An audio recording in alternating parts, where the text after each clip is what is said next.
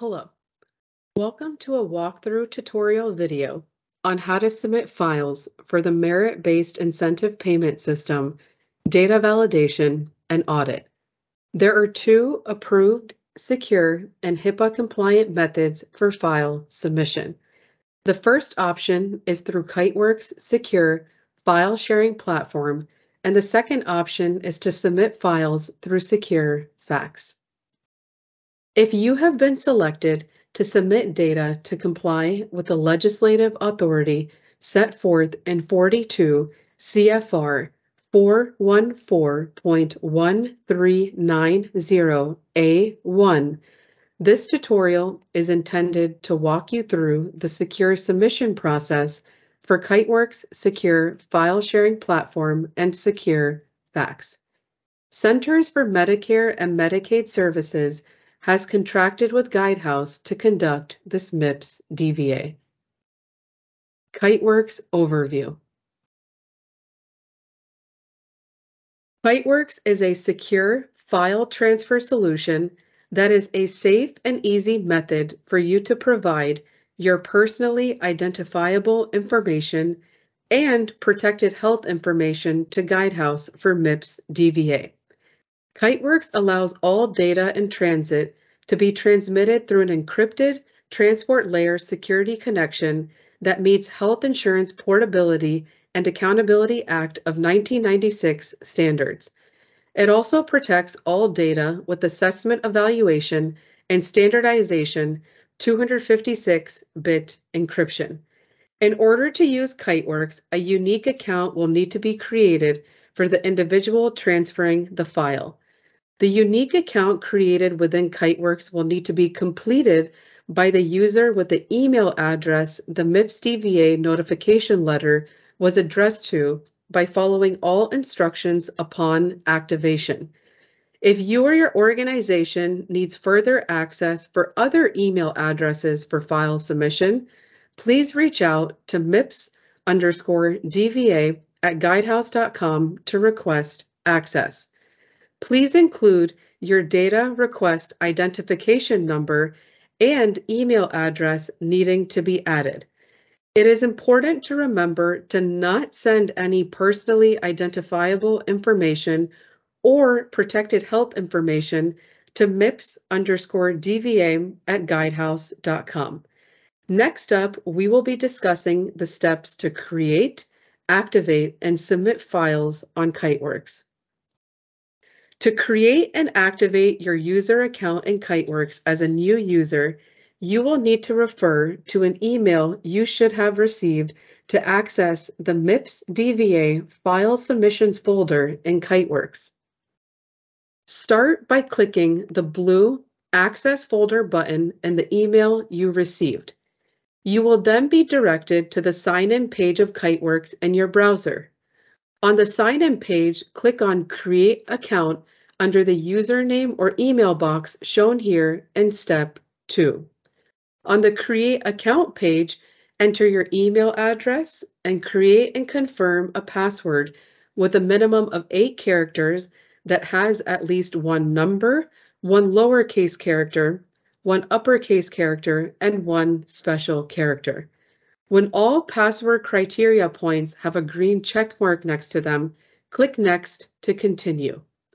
You may then be prompted to enter a CAPTCHA code to verify your identity. If prompted, type the code shown on your screen and click the black button labeled Create Account to continue, as shown here on Step 4. After clicking Create Account, as shown on Step 4, you should receive an email with an account activation link welcoming you to Kiteworks. In the email, click the blue button labeled Activate Account. After clicking Activate Account, your account should be activated and ready for use. Please continue following along for login and file transmission instructions. Kiteworks Login Instructions. Upon activation, you will then be able to log in to Kiteworks. To log in, enter www.share.guidehouse.com in your search browser. To complete steps 1 and 2 on this page, enter your username and click Next. Then enter your password and click Next. If you forgot your password and need to reset it, please refer to section 1.1.2 of the Attachment B document that was sent to you as part of the DVA request package. In steps 3 and 4, you will be prompted to enter a passcode that was sent to your email address to pass the two-factor authentication. Once you have entered your designated passcode for the two-factor authentication, select if you want the system to remember your device. After entering your designated passcode and selecting on whether you want the system to remember your device, click the Sign In button. If you did not receive a passcode in your email to pass the two-factor authentication, click Resend under the Sign In button as shown on the screen for step 4. After clicking Sign In, a Secure Folders landing page should be displayed, as shown here, where you will be able to transmit your file. Kiteworks File Transmission Confirmation. One or more files may be uploaded at a time, including zip files. Start by identifying the file you want to upload. Before doing so, save the document in the following format: data request identification number _ measure ID _ date. Please note that your data request identification number and measure ID can be found on your MIPS DVA notification email, and the date is the date of upload. An example is provided in red here. On the Secure Folders page, click Upload or drag the file into the main body of the folder. A Browse dialog box should then be displayed. After selecting your file, click Open. After clicking Open as shown on the previous screen, the uploaded file will then display in the folder to confirm that you have completed the process. Once you have confirmed that you have completed the process, you may log off the system. Please note, files sent and received through Kiteworks will expire in 3 days. Additionally, inactive accounts will be deactivated following 30 days of inactivity. If at any time you are locked out of your Kiteworks account, please reach out to MIPS_DVA@guidehouse.com to request access.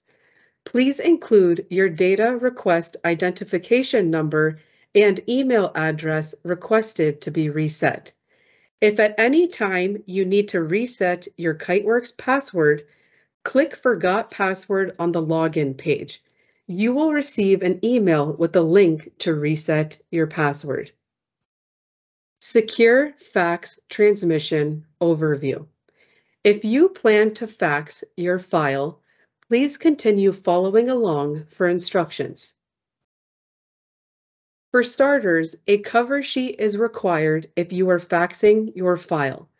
On the cover sheet of your fax, include the following information with confidential written in the header: your name, your title, your email address, your telephone number, the name of the practice or clinic, and the data request identification number, which can be found within the email notice of Data Validation and Audit.